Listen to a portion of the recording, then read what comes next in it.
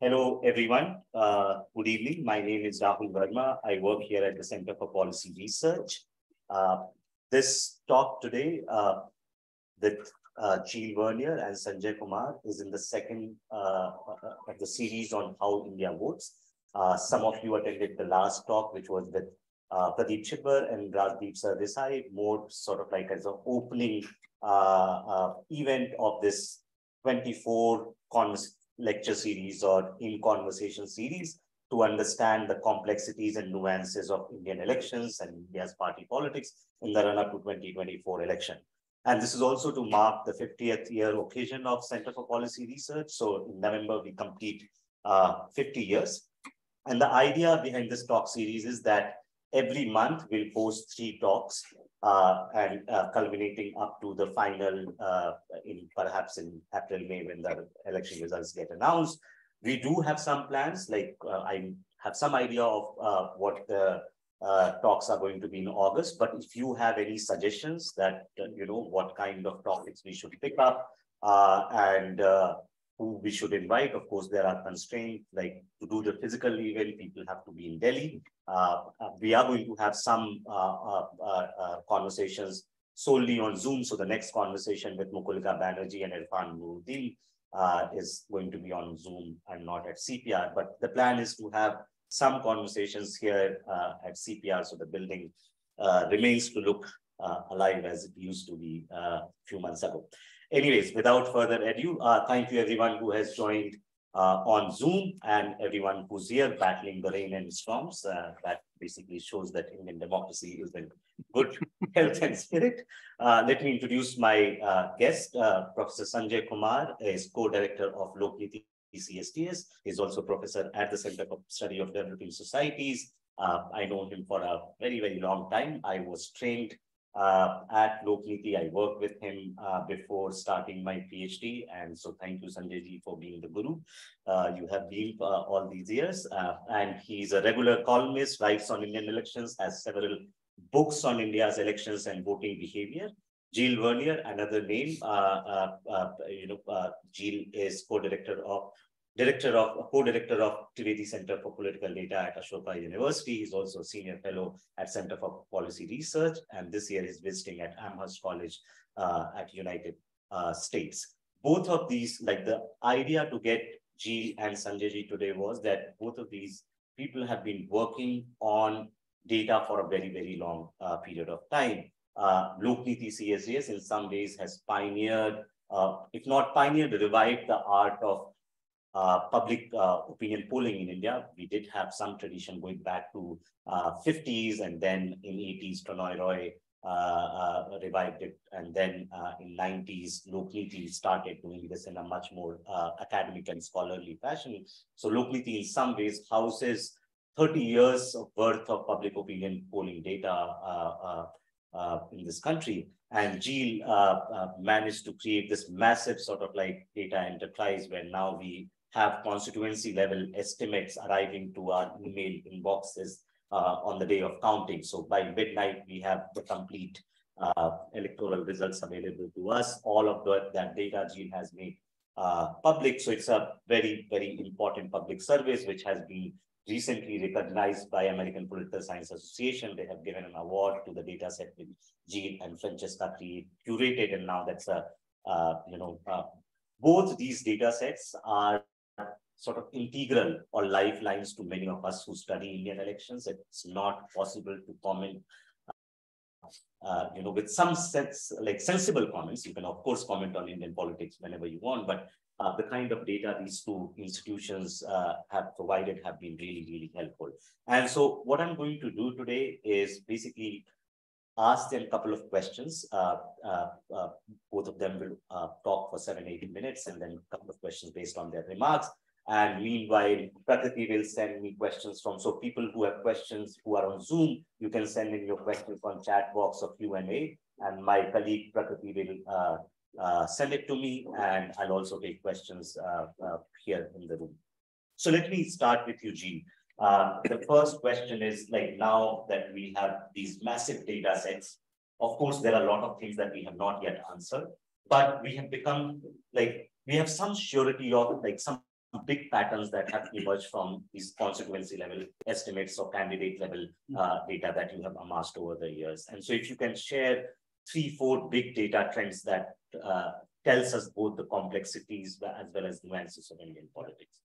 Okay, thank you. And then thank you, Rahul, for the invitation. So I'll answer to your question, but what I wanted to do today also is not just to give you some sort of an idea and oversight of what kind of new data is available, because for one, as you said, that data is publicly available, so it's all for everyone to see, but to look at, a couple of, major insights that we can derive from the descriptive, statistics that we can get out of that data, and perhaps later in the conversation get into how we can use those insights, those trends, not just as a way to describe politics, describe political trends, but also to think about politics and how we can integrate data into the way we think about politics. And so as far as the data is concerned, it's true that today we have data that we did not have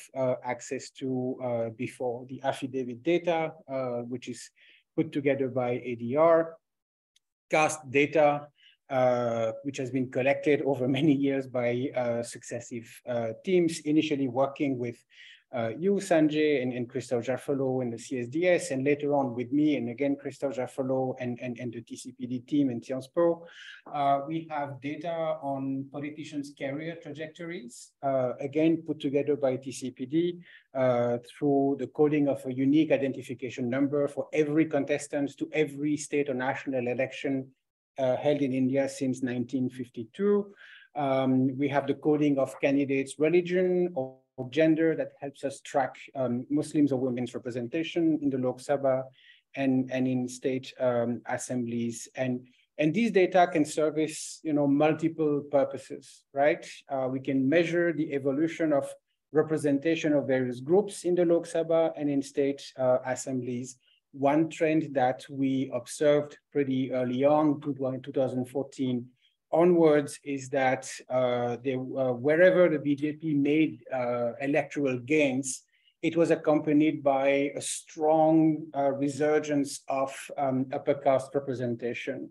By 2014, upper caste representation in the Lok Sabha goes back to pre-Mandal levels. Something similar happens in important states like UP or Madhya Pradesh. And before 2019 and after 2019, we see, the BJP trying to give some sort of course correction to that trend by providing marginally more representations to non-dominant segments of OBCs, particularly in the Hindi belt. But the state of an over-representation of traditional elites in assemblies and in the Lok Sabha remains one of the important trends of these past years. Another important trend, which is an enduring one, is the extremely slow progress in women's representation again, nationally and in state assemblies. Women make 14% of women in the Lok Sabha, and 8%, only 8% of MLAs across all states. We find that no major party, except Trinamool, and to a lesser degree, the Biju Janata Dal, have made significant efforts to improve women's representation in India. Something else that we can also measure is the gradual disappearance of Muslims representatives in elective assemblies. So we know that the BJP hardly nominates any Muslim candidates in national and state elections. In fact, I was looking at the data this morning to see that it's not exactly entirely the case. By all numbers, since 2008, the BJP has fielded 177 Muslim candidates out of 10,000 candidates in total for every election that have occurred since 2008. Half of them are in Assam and Jammu and Kashmir. Half of them were nominated before 2014. 11 of them got elected, mostly in Assam and Rajasthan, but the overall trend is that the one party that is dominant in national politics is actually effectively excluding minorities from representation. But what the data shows also is that the marginalization of Muslims in elected assemblies predates the recent rise of the BJP, and other parties are also also responsible for it.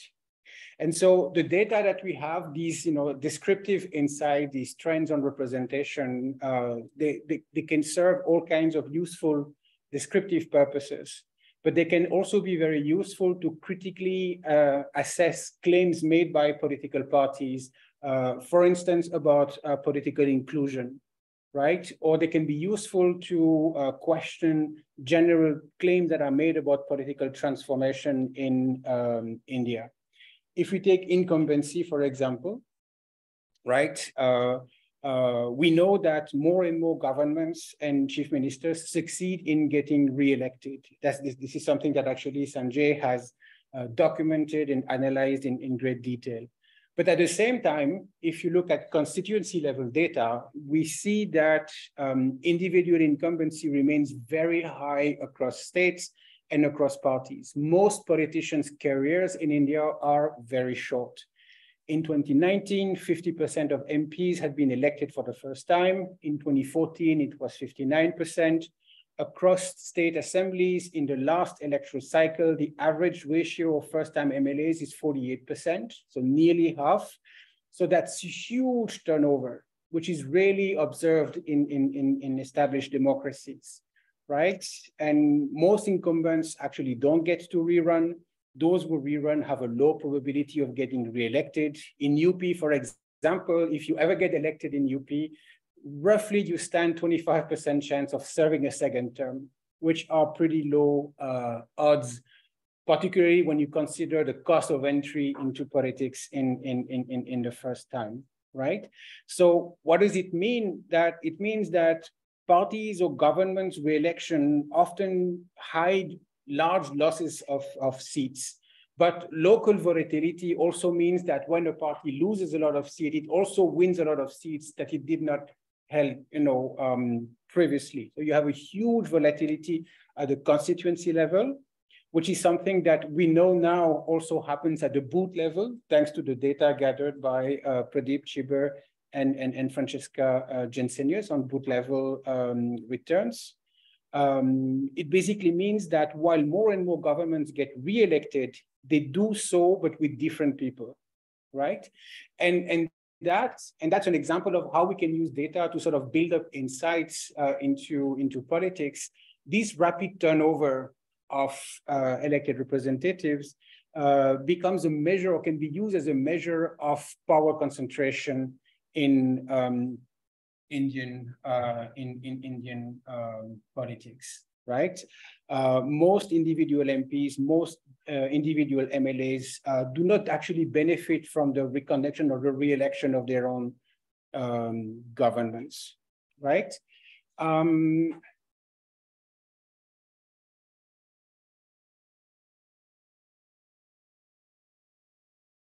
And another claim that is made, and I was talking just earlier about inclusion. When we talk about inclusion or the diversification of political recruitment by political parties, it's usually based on an assessment of caste-based representation, right? This is the marker of diversity for assemblies and also for political parties. And it is true that for the most part, most major parties, including the BJP, have broadened their pool of recruitment of candidates, not necessarily in ways that alter the balance of power between groups within those parties, but nonetheless, descriptively speaking, there is greater diversity on the basis of caste across major political parties.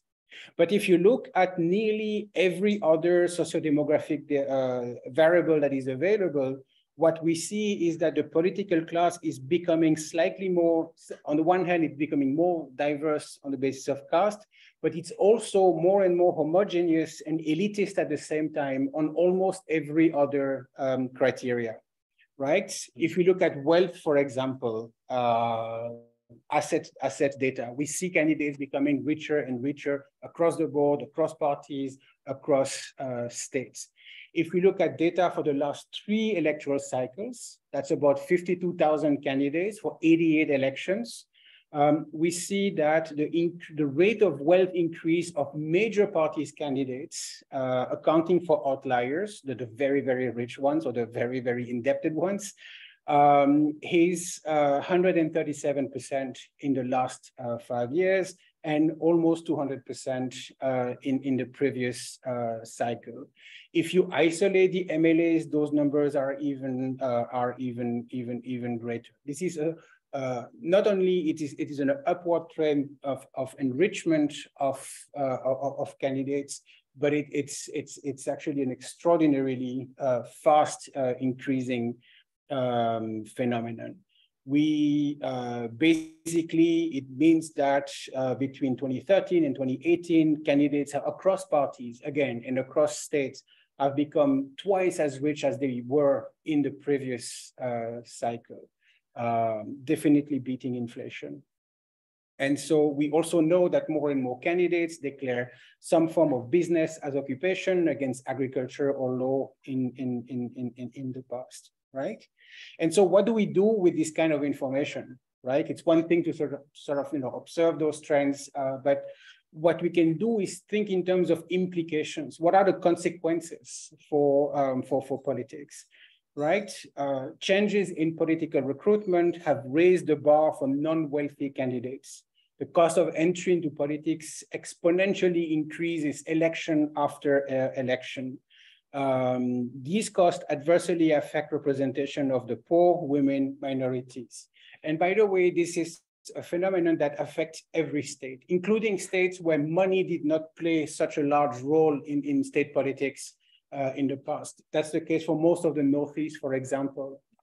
Northeast politicians and candidates are not as wealthy as they are in Karnataka or Andhra Pradesh or Maharashtra for sure, but the rate of increase is actually among the fastest, right? And so the image that it depicts is that of a political class that is actually quite elitist, quite homogeneous, fairly undifferentiated between parties, because parties, more or less, major parties adopt similar strategies, they target the same candidates, they pull their candidates from the same or similar pool of recruitment, which may vary caste-wise, but tends to be very similar on other variables. And this becomes even more interesting when you put this information side by side with what survey data tell us, right? Survey data tell us that women and poor voters have a say in the determination of electoral outcomes, right? But all data shows that they're not getting representation for it. In the recent Karnataka election, the narrative was that Congress succeeded in mobilizing the poor, by and large. But yet, if you look at the Congress candidates, not only were they very rich, but they were considerably richer than the BJP candidates. Even the incumbent BJP MLAs who had all opportunities to raise funds for their campaigns over the past few years. And so the idea that the profile of candidates somewhat matches the profile of the electoral base of parties does not really hold true. And there is, I see, a growing disconnect between electoral behavior, the party support, and representation. Most Indians do not belong to groups that do not get representation. A very few large castes get representation. Groups that are demographically relevant get a handful of representatives, but that does not necessarily translate into a lot of power of leverage within the parties that are willing to accommodate them. The last trend that I wanted to talk about is this idea of power concentration. Right? We see this extraordinary turnover of politicians, and it would be tempting to interpret that as a sign of, elite circulation, of elite renewal. After all, it's not necessarily a bad idea not to be stuck with the same people in power for a very long time. But what this volatility of representation or this high turnover basically amounts to is an extraordinary degree of power concentration in few hands in Indian politics. In 2019, in the Lok Sabha, there were only 112 MPs who had been elected more than twice. Only 12 of them were women. Think about what it means in a country of 1.4 billion people to only have 12 women who can be actually described as career politicians in national parliaments, right? There are women in their parties, in assemblies, etc., but in the national parliament, right? Across assemblies, less than 30% of all MLAs on average have been elected more than twice. There are variations, but they're not enormous. And so if you look at who are these 30%, those people who last in politics, who succeed in getting reelected, who win when even their party lose. Of course, they include party leaders. In many instances, it includes their relatives, a few local bosses who keep winning, some of the wealthier candidates who have the resources to survive in politics. Some of them, of course, are also effective politicians who get reelected because of their work. But if you look at their composition, they tend to be even more elite, more upper caste in their compositions, or they belong more to dominant intermediary caste for states like Karnataka or Andhra Pradesh, and they count very, very few women. And so that we see, and I'll end here, Rahul, is that greater caste inclusion can coexist with a homogeneous elitist political class in a system where power gets concentrated into a few hands. And so the data is useful to detect a trend like this, but in order to explain it, to explain the why and the how, we need actually much more than data. Data is just, a point of departure. Great. Thank you, Jean. So if I understand you correctly, what you pointed out, looking at this candidate profile, both in terms of caste, class, gender, and religion, that there is on some levels, some diversity is happening, but still power remains concentrated in few hands. What is much more interesting for me is that politics seems to be the most risky startup, right? Because once it's very, very costly to enter the market, even when you enter, the chances of you succeeding is very low. And even if you succeed once, the chance of you basically succeeding twice is very, very. So anyone who's thinking of a political startup, beware, you may lose money. With that, let me ask Sanjay to basically, use your sort of bank on survey data and what big trends we have noticed about public opinion in the country. Rahul, before mentioning things on what are the big trends, let me start by saying, what is the problem with the use of data in election or politics? I think the problem is, and this is based on my experience dealing with the research students in the universities and the journalists, either you are ignorant about data, second, you don't want to use the data, and third, the bigger problem is people are choosy about using the data. I got a call from a journalist last evening, and the question which was being posed, and the journalist wanted me to explain. And what was that question? Why regional parties, and the example was being given about Samajwadi Party, why regional parties are unable to hold on to its allies, while BJP has been able to hold on to its allies. So I said, but where is the evidence? Have you looked at the data? Look at 2022 assembly elections so the journalist was referring to the recent parties, smaller parties who have left Samajwadi Party. So I asked the journalist to just compare, look at the data, look at how many parties had aligned with Samajwadi Party in 2022, how many are with Samajwadi Party at the moment, and go back 2014 and go back 2019 and look at the situation 2 months before. Don't look at July 18th. So look at the data to figure out whether BJP has been able to hold on to its allies or Samajwadi Party or regional party has been hold on to its allies. The journalist kept saying, "Main dekh lunga. I will refer the data, but please tell me the explanation." I said, "But why do I explain? Please refer the data first. So the problem is we don't try to look at the data. What is data meant for? It is an evidence. First correct your evidence. So there are two approaches of, I think, using the data. One is what I call the top-down approach and the bottom-up approach. The problem of the data at the moment with regard to elections, whether it is for research students or with journalists, top-down approach. I have a story ready. I have already written the story. You generally get a call around this time. Every day I will get 4 or 5 calls. I have already written a story. Can you give me some data to support my story? This is the top-down approach. Researchers also, not only journalists, young researchers. I'm not blaming them. This is maybe poor training. So I have already written my thesis. I have already done my work. I have my story ready. And the story is that BJP is holding on to its allies and Samajwadi Party is not holding on to its allies. So why regional parties are unable to hold this? This is the top-down approach, that I have my story ready. Give me the data to support my story. If you give the data which doesn't support the story, then the problem must be in the data. The problem is not in my thinking. That's a big problem with the election data, usage of data, very, very selective.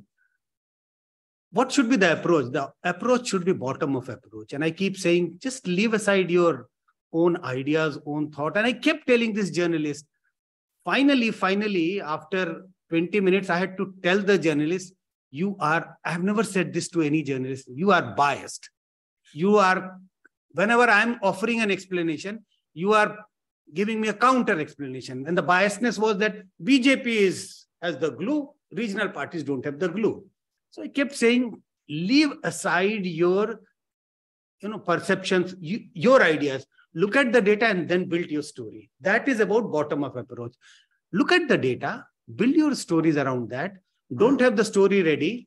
So what is data useful for? I think the data is very, very important. Not for a top-down approach, or it is important for a bottom-up approach. Look at the data and then try to build your stories, whether party is holding on, party is not holding on, what is happening, etc., etc.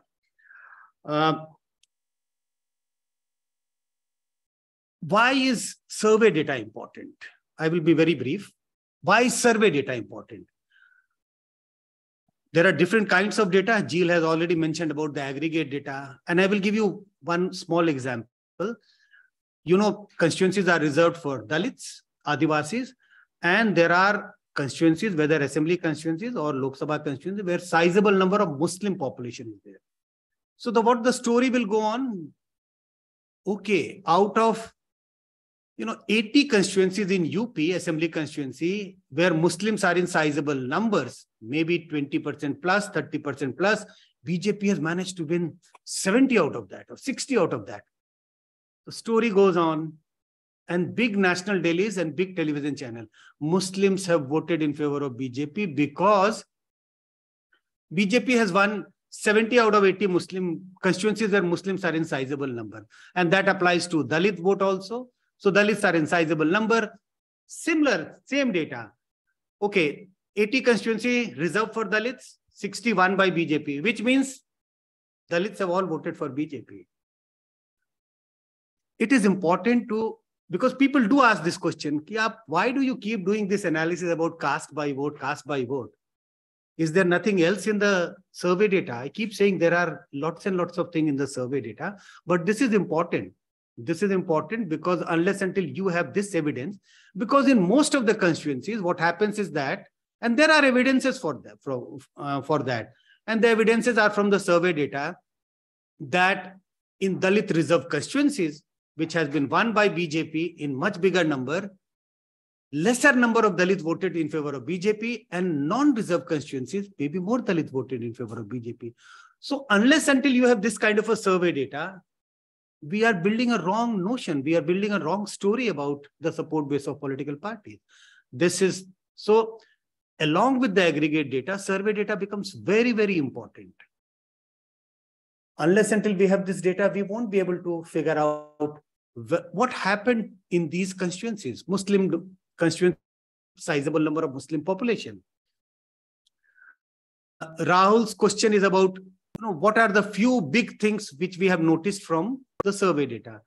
There is a lot of talk about these days about the women vote. We all know from the Election Commission data that women turnout has gone up.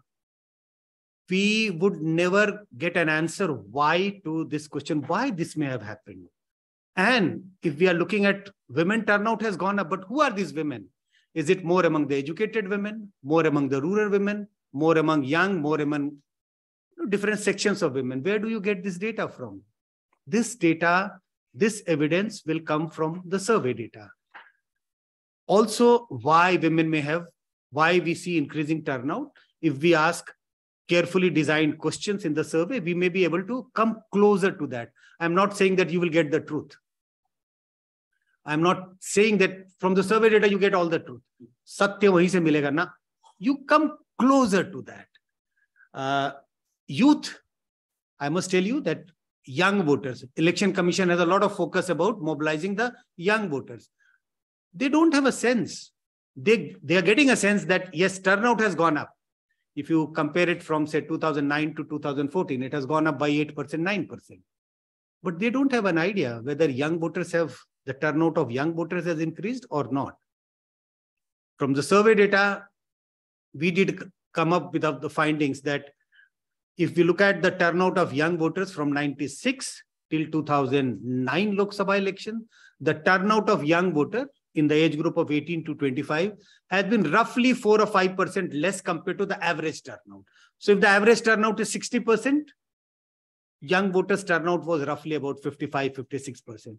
2014 election witnessed a huge jump. 66% national turnout, young voters turnout was 68%. It surpassed by 2%, the average turnout, which means a huge jump. While it was trailing by 4 or 5%, jump by 2%, it crossed the average turnout. Election Commission has no idea about this. And I must tell you that by the then election commissioner, we were invited because like these things came up in the newspaper and he was more interested in more details about that. Kis state mein kitna hua hai. So they were more interested in which, and they were feeling happy, but we have done a lot of effort. We wanted to mobilize people. So that's another story about that. There could be lots and lots of stories. I will give 2 more examples and then I will stop. One is about Modi factor in Indian elections. We keep talking about, and very strong critic would say, अगर मोदी नहीं है ना, नरेंद्र मोदी नहीं है तो BJP कुछ भी नहीं है, बीजेपी तो खत्म. कुछ लोग कहेंगे नहीं, इतना तो नहीं है, but Modi is a vote catcher. So range of ideas. BJP survives only because of Modi. Other range is no, BJP has become powerful, Modi is a factor, etc. We in the survey, both in 2014 election and 2019 election, we wanted to quantify that. So we did ask question about how much impact Modi has. We did not ask this question, but we had an idea about how to ask question. And we figured out that in 2014, of every 100 votes which BJP got, roughly 27 votes were contributed by Prime Minister Narendra Modi to BJP. So roughly about range of 25. When I say 27, I don't claim कि 27 ही है. Always a margin of error. So we get a sense 1/4 of BJP's vote is contributed by Prime Minister Modi to BJP. And in 2019, we got the sense that it has gone up to roughly about 33%. 1/3 of the BJP vote was contributed by Narendra Modi. There are several questions of that kind, which survey data helps us to understand, bring us closer to what may be the real situation on the ground. So I think there are lots and lots of questions. So don't think that the survey data is only about who voted for whom. Kis jati ne kisko vote diya, and many people criticize us and people who do this kind of an analysis. And people say you have reduced election all to cast by vote. It's not only about cast by vote. There are lots and lots of nuances which comes out from the survey data. So Rahul, I will stop here. Thank you, Sanjay ji. And just to add, because I've worked on Lokniti data a lot and public opinion data in general, like most of the questionnaires of Lokniti is available on their website.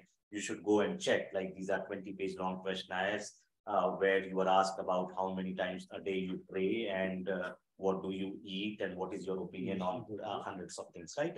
And many of us have been using that kind of data to understand politics in general. So elections, like these election survey data are not just about forecasting elections, which is one thing, of course, some of us enjoy doing that. It's our sport. But other than that, not him, I do. But other than that, it's like these data is very, very useful in terms of understanding large trends about Indian election. With that, I also want to add a key caveat, which is three of us work on data, but we don't say data is everything about politics, right? If you want to understand what's unfolding, and even in data, you need to be on the ground. Your ears have to be on the ground. So perhaps if you can't go on the ground, you should have friends who are going on the ground and you should speak to them. Of course, none of this has to be taken at face value. So you should listen to all kinds of views and voices. People who are doing ethnographic work on the ground is very, very important because they can give you the details and the juice of what's happening on the ground. Journalists interview politicians, right? So data is one way of looking at election. It's not the only way of looking at election. With that, let me, first bring in Ji and then Sanjay ji. Of course, we talked about the usefulness of data, as Sanjay ji also elaborated, how it helps us in, not cooking up the story, but actually finding what the story is. So beyond the usefulness, what's the limitations of these kind of data sets that you're talking about? And two, if you, like in the last conversation, you talked about mostly about candidate level sort of like characteristics. Do you have any sense of what constituency level, for example, you hinted at volatility. Are there other such trends that you can hint at? Yeah. Well, one of the limitation of the data, and it's not it's not data's fault, or it's not, those who produce or handle the data's fault, which is that it does not contain the answer to the question that it helped raise, right? I mean, Sanjay, you gave a number of perfectly relevant examples about the increase in women turnout, on the increase of your youth turnout. The data will just tell you that this seems to be happening, but it will not help you. It will not help you figure out why. And so if you put data at the beginning and at the end of your analysis, you're not going to go very far. Or the risk is that you are going to take data at face value. So I've mentioned the class composition of parties and the BJP in the event. And if you look at face value, yes, there is an increase of groups that were seldom represented, in the past in politics, and that's the base of the claim that the BJP made, that it's become this umbrella, party, almost that they claim to become an OBC party and so forth.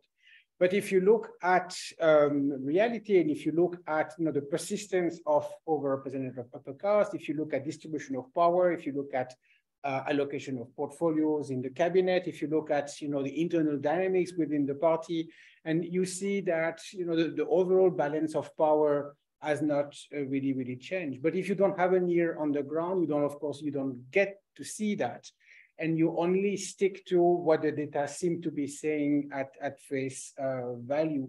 Data on its own is not only insufficient, but it can also be, in some cases, misleading if you don't combine that with information that you gather elsewhere. And you wanted to know another trend, that we observe is, so I've mentioned this rapid turnover. I've mentioned the fact that candidates are, wealthier and wealthier. And your reaction was, what sense does it make, to even get into this game when the probability, the odds are, so badly staked, against aspiring politicians or young politicians. But it tells you that the system creates a certain kind of incentives that will draw a certain kind of candidates. who not only have the resources, but also the belief that they can actually weather those risks, right? And that in itself sort of shortened down the selections to a particular type of individuals, right? Not just, risk-taking political entrepreneurs, but, people who also know that should, the gamble succeed, the gains are going to be enormous, which also tends to be supported by the data when you look at the, not just the wealth of candidates, but the enrichment of representatives after they get elected.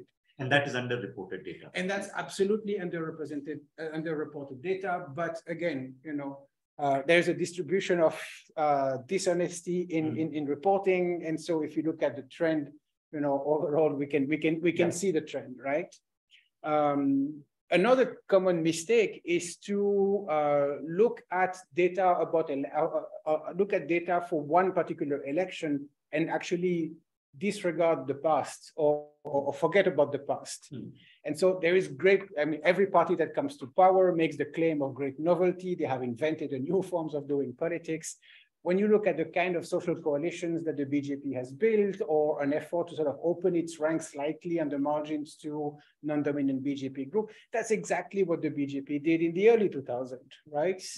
But of course, they don't want you to remember that version of the BJP. Everything has to be new. And especially if it succeeds, it has to be credited to, the same two individuals. Well, one individual, but, and another one as well. And so, if you don't cultivate a memory or a sense of history, you lose actually a lot of insights.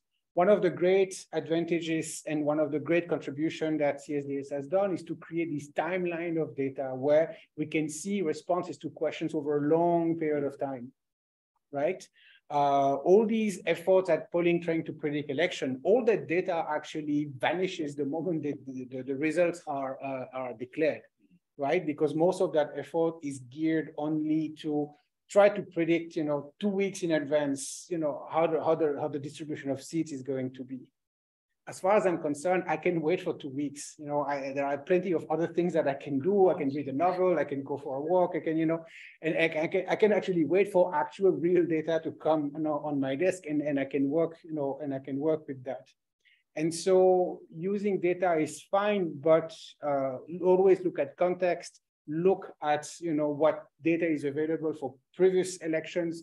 Always put the information that you have into a timeline. That's when the trends start appearing. Then if you have something new to say or if it's just business as usual. Great. No, thank you, Jill. I think we are just different personalities. Even when I watch cricket, I basically love to look at the probabilities of winning. So on Google, right, you don't have to run a model. Like on Google, just type the match which is going on. And with every successive ball, it will keep telling you the changing probability of who's going to win. So it's just fun. Yeah, but I trust more the science in cricket than with elections. Okay.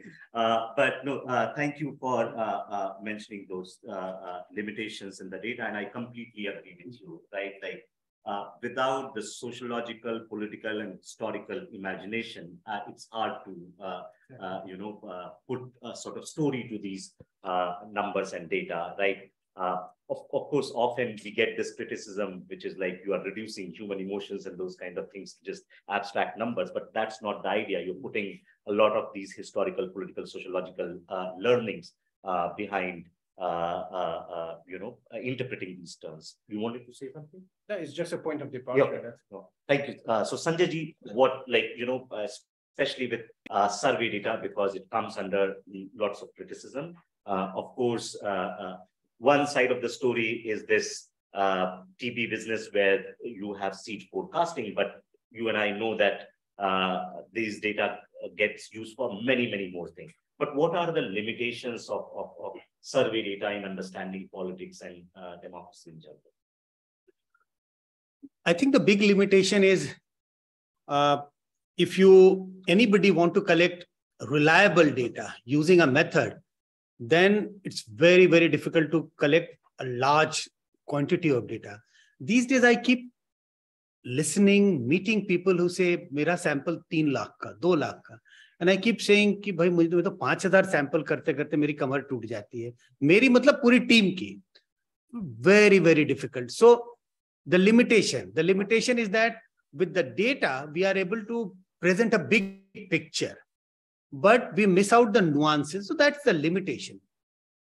People who have a very large sample, they claim that they have a very large sample. They may be having a very large sample. They have that advantage.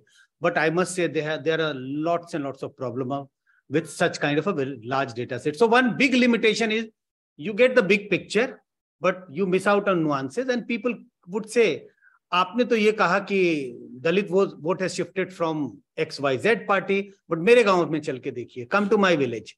मैं आपको दिखाता हूँ, मेरे पड़ोस के गांव में.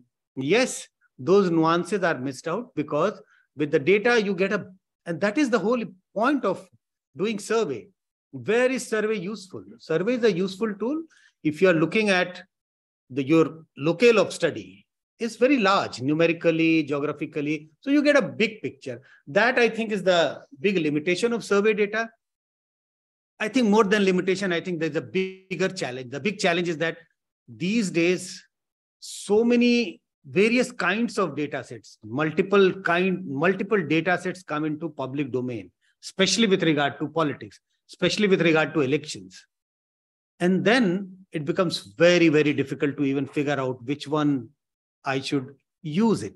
I think that's a big challenge. It's not the limitation, it's a challenge for people using the data. Which one you use? Because many people, many organizations who have collected the data don't give you the details.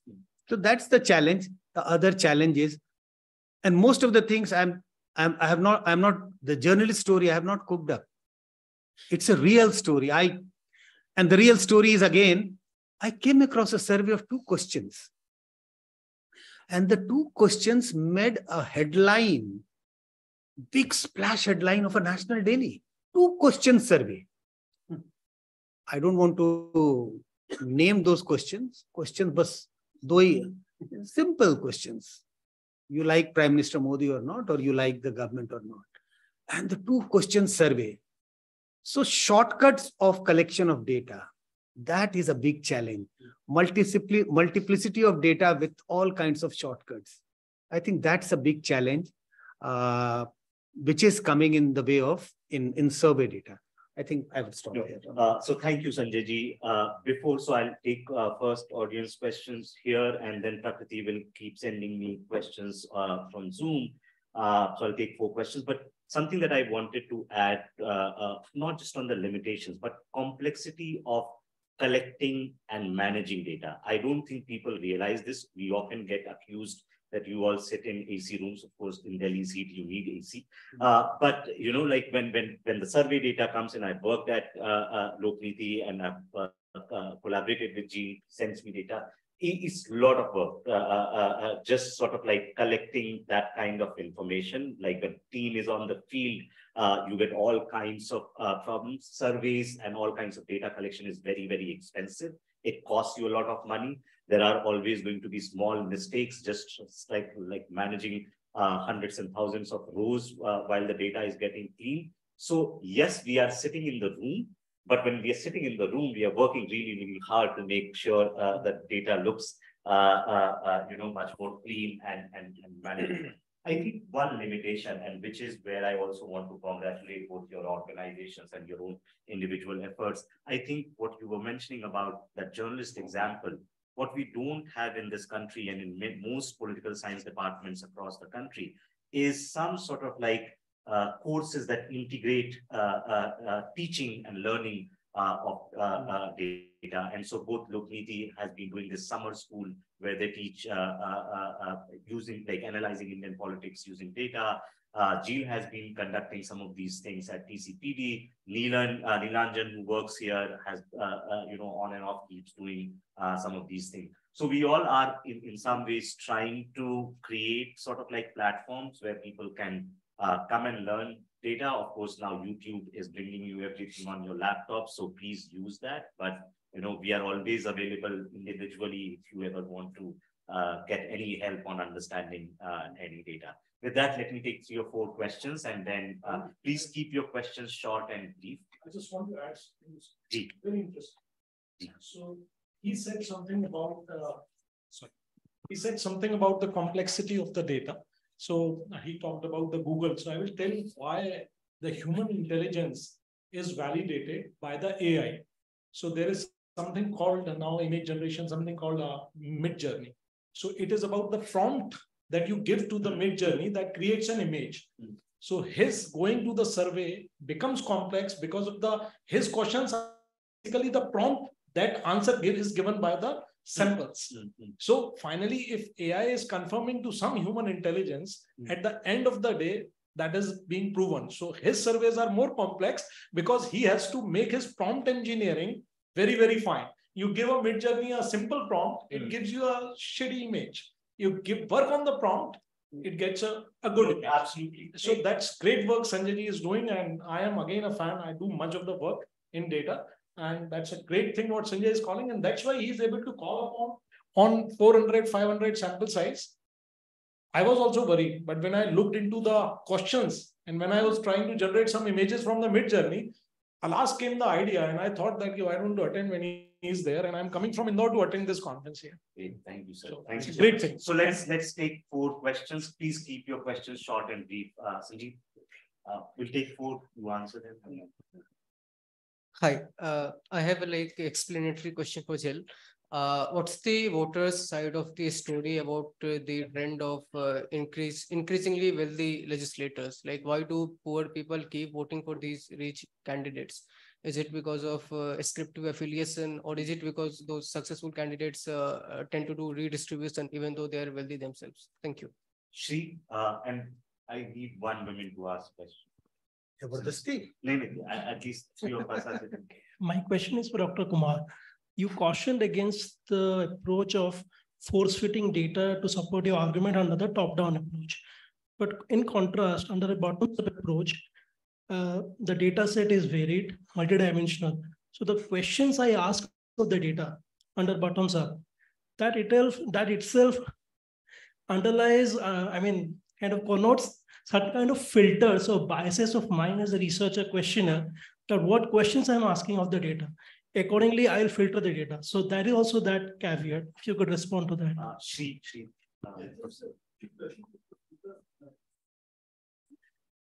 Just a brief question to both speakers. Sanjay ji referred to how we have so many surveys and so many pollsters, and most of them are not transparent about their methodology. Is there any, you would name who are transparent? Apart from giving sample size and saying I have such a big sample size, how many of them are actually transparent about their methodology, how they conduct the survey? 1 more question, but I'll request. Any more questions? I wanted 1 email. I will speak over Please speak. See, my response to your question is that you said we try and filter out good or bad surveys, the quality, based on our own hypothesis, based on our own understanding. Don't do that. Try to filter out good or bad surveys, looking into the methodological details. That is what you need. And that is also connected to Shri's question. That is the problem. As I said, oh, this survey is good because what I had thought, this survey endorses that. So I will pick up this and I will reject all others. Look at the methodological details. That's very, very important. But that's also a challenge in a sense, limitation or challenge. People don't give out methodological details. Yeah. It's actually, it's a good thumb rule to know if data that you find online or elsewhere is reliable. Are they transparent about how the data was constituted in the first place? Are they transparent about methodology? Do they provide access or not to the questionnaire? The easiest thing in the world is to design a questionnaire full of leading questions, right? Do you think that immigration should be prioritized over saving Social Security? No, the better formulation of a biased question. Don't you think that migration should be completely stopped? Yes, yeah, no. Yes, no, exactly. It's a leading question. Yeah, no, exactly. So if you don't have access to that, you don't know, you don't know the recipe, you don't know how, the data has been prepared. And that's where you should become really critical, if not suspicious, of the data. on your question on why do voters keep voting for which candidate, there are several possible answers, right? One actually is provided by survey data that shows that by and large, voters tend to be more motivated by party than, to the candidates, right? The party effect tend to be quite strong because the candidates roughly 65%. Roughly 65%. And that has also to do with the fact that candidates are by and large interchangeable, right? And very often they actually literally do, are interchange between parties and with the turnouts, etc., right? On another possible answer is that while they don't really have a choice, we also know, again, from surveys that most Indian voters would rather have their vote to be effective, right? They would aspire to vote for someone who has a fighting chance of actually winning the election. And so that actually reduces the choice between candidates selected by major parties. The cumulative vote share of major party candidates has gone up, election after election. It's above, 90% now in most elections, whereas in the past, candidates could get actually a sizable share of the vote. We see that vote share, reduced. And so first and foremost, perhaps, candidates have no say in determining who the candidates become.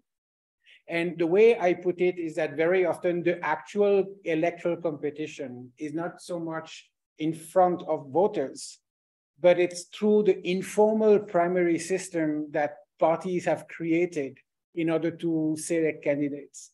And then Rahul actually is better equipped than me to answer, this part that parties have, various techniques, how they recruit their candidates. But across parties, it is a hugely competitive and expensive process. People spend years investing into becoming a candidate. And then eventually, if they get the chance to get a ticket, then, and they start spending for their own actual campaign, right? And so you have all these competitive pressure creates that filtering effect, which means that these are the logics that guide over the selection of candidates, but candidates are never appointed by, popular demand. So I agree with your question. And there is a whole literature on data generating process. Now, it actually depends on you as a researcher, what kind of data generating process you want to follow. Are you trying to learn something? In that case, you're going to design your questionnaire, in this case of survey data or anything, to basically produce results from which you can learn about how the world is working. Or you want to be a propaganda activist, right? And in that case, you are going to follow more sort of like some of the leading questions they were hinting at. Right? Because say, if you are an activist who wants to do something about migration policy, you could be a researcher, try to know how the thing is working on, or you can actually ask a question which helps your story and narrative. So data generating process is very, very important, how the data was generated. And in that sense, the transparency of both either sort of like constituency level estimates and how things are done is very important. And so both these people, like you'll go to Lokniti's website or TCPD's website, with every data set they have released, there's a large code book, right? How each things were done, how many locations people went, how many days they were trained, how many female investigators were there, how many male investigators were there. So as many information that you can get about the data generating process. A couple of questions from Zoom first, like two to Sanjay ji and to Jean. So Sanjay ji, someone is asking about, because the name sounds like a politician who comes on TV, so I don't want to take the name. What is the suitable number of respondents needed to conduct survey for elections? And do political parties use survey data to improve their election chances? I get a sense that these days political parties are, for one election, are not getting one survey conducted. Simultaneously, they are getting surveys conducted by 4, 5, 6, 10 agencies. It all depends upon how much resources you have. And you can imagine, bigger the party, larger the number of survey agencies which has been hired. All senior people have people, politicians in the party have hired their own agencies. And I know, I have been told by people that they all compare. Ye hamara, sir. So political parties are in a big way conducting or getting surveys conducted. Politicians are also getting surveys conducted. Second, sample size. See, sample size has a relationship. I keep using, with the permission of Axis My India, these days, a company based in Mumbai, Axis My India, Pradeep Gupta, he has got a big name these days about forecasting election. He has been very right in forecasting the number of seats and the number of votes. Likely the party is likely to win, and he keeps citing out of 68, we have got 64 right, etc. You just compare their forecast and our forecast, not in seats. We don't forecast seats. We always forecast vote estimates. So you compare Karnataka, go back. Karnataka, Himachal, Uttarakhand, Punjab, Goa, UP, etc., etc. And you look at their sample size and look at our sample size and look at the estimates. We estimated vote share of in Goa, in UP, in Punjab, etc., etc. Our sample size, just to give you an example, UP, we had 7,000 samples, they had 130,000. Goa, we had 2,000 samples, they had 20,000, 10,000 samples. Punjab, we had 4,600 samples, they had 46,000 samples. Uttarakhand, we had 2,600 something, 26, they had 26,000 samples. Was the estimate, our estimate, anyway like bad or worse compared to their estimate? No, not at all. In fact, better. All in public domain. Even with a very small sample, 10 times smaller, almost. Goa, Himachal, etc., etc. So what advantage do they had over our surveys? The advantage was they could disaggregate the results for constituencies by constituency. So I keep saying it's about how much sample do you take? If you are celebrating your birthday and you have invited 100 friends, you need a 10 kg cake, 15 kg cake.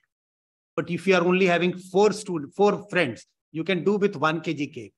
And if the cake has been prepared using the same material, same method, और दोनों black forest है, 1 kg का हो या 20 kg का cake हो, test में कोई फर्क नहीं होगा.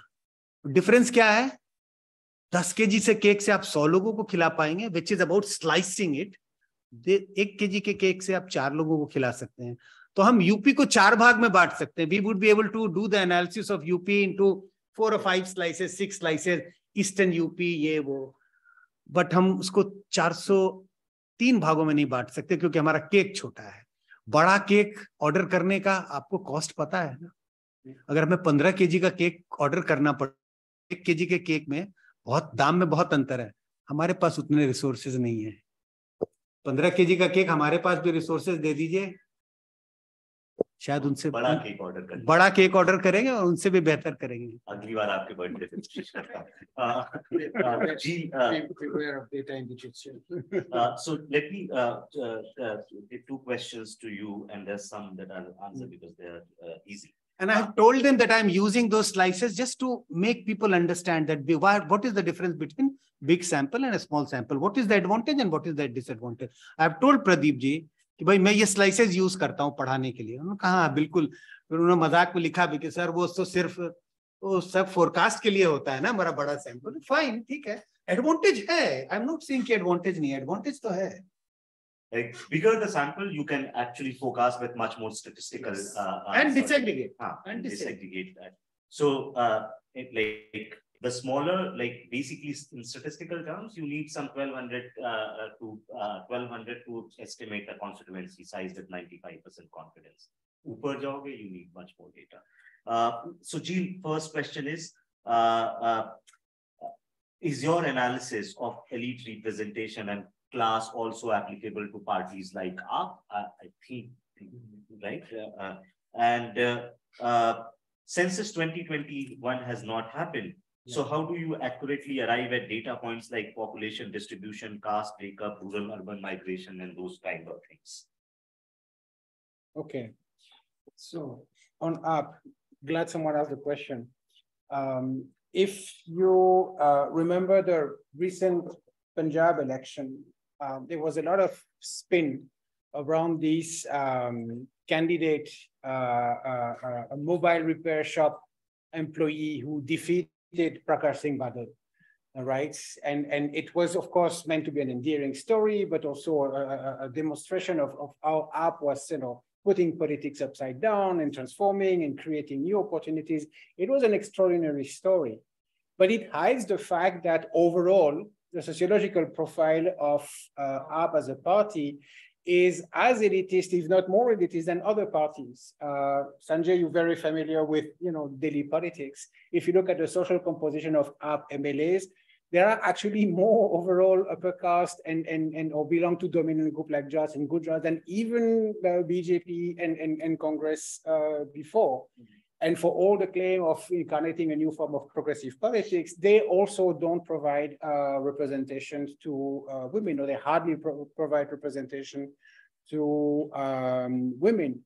And so there is an old adage, in politics, and we've known that ever since, the 1950s and 60s and the work done on the Congress and the Congress system, that politics and political strategy, first and foremost, consist in adapting to local circumstances and co-opt local elites. And by and large, throughout history, most parties have actually adhered to that adage. Who those elites are has varied through time. Obviously, it's not static. But this principle of elitism has, somewhat subsisted. Now, for the census 2021, there's no doubt it's a huge loss, not just for political analysis, but for policy work generally. It is a huge blot that, India has not been able to conduct or not willing to conduct the 2021 census. As far as we are concerned, it's not affecting us immediately because all work principally is on candidates, political class, political parties. We don't do constituency profiling. We do not do electoral behavior. But in an ideal world, we would want to use different sets of data and combine it, put it together. Right, the kind of work that Nilanjan does, for example, relies on census information. And even in the past, when we had the census on a regular basis, on every 10 years, we know that the data would get pretty old fairly quickly, and we had to work with projections, and it's not a perfect world, but at least the data was there and the quality of the data was, undisputed. So there's no doubt that this is a huge loss for everyone who's working with evidence or data in India. Just to add to Jean's point on census data, first, it's very hard to match census data with electoral boundaries, right? Census is released at a very different sort of like units. Election boundaries are very different units. So it's a lot of hard work to basically match this. Second, yes, we don't have 2021, so it's making some of our work difficult, but there's no argument to basically make that if a particular constituency had, say, 40% urban population, it will change dramatically, right? So in 10 years over the time, we know things would have changed. So estimates, like precise estimates, would change, but overall patterns are not going to change, right? If a constituency had 30% Dalit, it won't suddenly have 70% Dalit. It may even have 28 or 32, right? So that we can account for some of those things. In some aspect, we can look for alternatives. So we have satellite imagery that can be used to make estimates of population density within political boundaries, for example. That gives us a much more linear approach, or much more linear, approach to urban versus rural data, right? But it's not a substitute for the wealth of data that's contained in the census. Let me take 3 more questions and then we'll call it a day.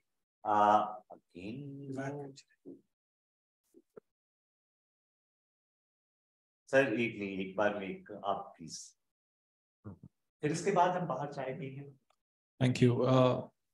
So in Milan Vaishnav writes that a lot of criminalization in politics happens. In his book, I think, When Crime Pays, he says that people vote for, election, legislators with criminal backgrounds, not because of but because of it. Like that is what is actually driving them to vote for it. And he mentions a lot of data, even though that data is a little outdated in 2017, 2016, I think. Have you been able to observe something like that? Is there a growing trend in the criminalization in Indian politics? Or yes. And what about the fact that this line that he says, that are people still voting because of the criminalization? That's one argument. That's one theory. There are other theories as well. That's like he's basically making this argument against a particular set of notion, which is that people are not informed about the criminal side of politicians. He's saying, no, people in India know if their politicians are criminal. They're actually voting for them because there is a market for criminality. And his argument is, because the state is capricious in India, state doesn't function for the poor. These criminal politicians or Bahubali are mimicking the state. They hold those darbars, they call the police wala to help these people. So that's why criminal politicians exist in the system. That's one theoretical line. I have another explanation. Huh? I have another explanation. Please go ahead. Actually, which is actually it connects to something that I said earlier, that you have a political class that is recruited on elite ground. You have a system that's more and more costly, and in which only those who have the resources and the incentives to take those risks, get into politics. And we observe that more and more candidates from major parties declare some form of business. The work I've done in UP, the work Rahul has done in UP, we know what business means. It's basically, it's construction, it's real estate, it's liquor distribution, it's contracting. Every sector of economic activity that is close to the state, dependent on state contract licenses, protection, cash rich, generate a lot of black money, and also sectors of the economy that are heavily, criminalized. And so this happens to coincide with the pool where candidates are selected. And so for me, I don't look at crime. Crime is not an occupation, except for characters like, Mukhtar Ansari and a few Bahubalis that are known. But crime is just a function of how you conduct your business. Behind crime lies the fact that you have a greater and greater integration of local business networks and politics. This is where your candidates come from. And that's compatible, of course, with Milan's argument or with insights we get from anthropologists that show that, this Dabang register is something that a lot of voters find also appealing, not just because they like, these, sort of heroic, bad figures, but because it's a signal of strength and effectiveness in a system that people actually don't have a lot of faith in, right? And so I think that also has to do with the kind of pressure that the system creates on who can get into politics. So there's a question on political consultancy firm. There is going to be a separate session. We will deal it then. Yeah. When the minority representation was highest, I think in the 1980s, people have written on this. Just Google Muslim representation on Google Images. You'll get graphs and you'll figure out when that's happening. There's a, consult data. Consult data. And then are candidates getting richer and then getting renomination? Yes, it's a power story, right? So any one more question, last question, and then no, sir, aapka sir number sorry, and then we close it. Interesting session. You spoke about women voting in larger numbers and coming out and voting and having representation in politics. I just wanted to get a sense of, do you have insights on what you spoke about, what demography of women are voting, or if there's a certain age, or what's the reason for why women are coming out and voting in larger chunks? Two quick responses to that. In terms of what I remember right now, if I look at in terms of the educational profile, the turnout is low compared to if among the women who are highly educated and among those women who are almost uneducated. But those women who have a very basic education, school education, like women who have got education till say 9th, 10th class, school education, they are the ones who are voting in much bigger numbers. And the explanation, it is not coming from the data, but explanation that, these are the women who have managed to get educated. started writing their name, reading their newspaper. So they're getting more interested about politics. And also the aspiration is going up.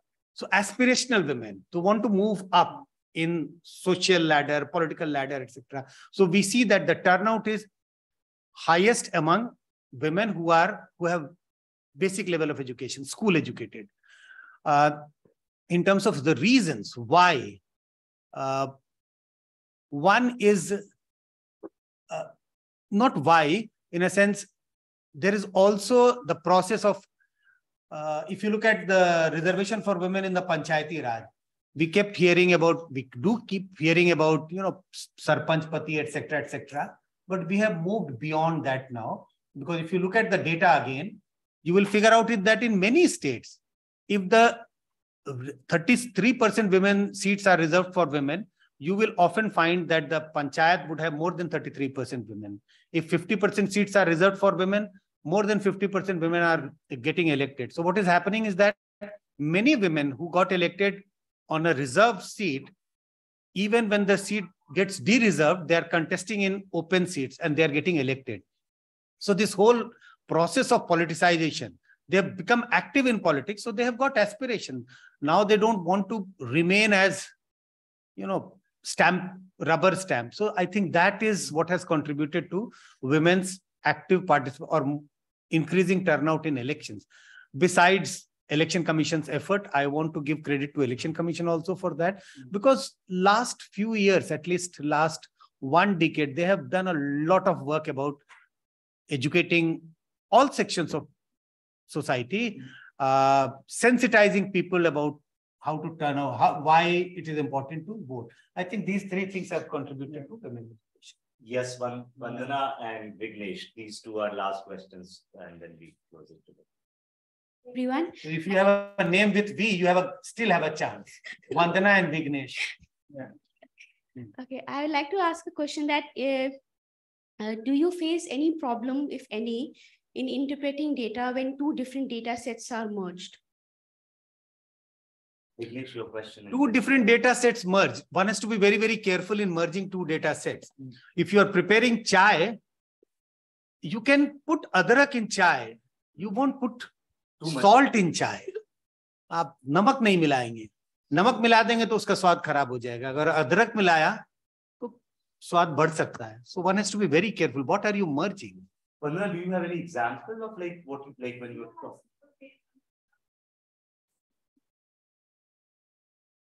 Why has it spread to the past? Why to? Well, even to see, that's what I'm saying, merging data. So Pradeep Chipper and Francesca presented their work on local level availability. They have been matching this booth with census data for 4 or 5 years, right? And so it takes a lot of time. If you have made mistake in merging, then it will throw different back. So anytime, not just with merging data, even on single data, if you are analyzing, you be very cautious in interpreting any sort of data, right? You shouldn't the way data analysts are trained is that you should doubt the findings that you are seeing, and especially if it's confirming some of your biases. Recheck. Right, you might have made small errors in the code that you might have written, right? And so it's not that we wrote a one line of code and some graph came and Eureka moment and gone.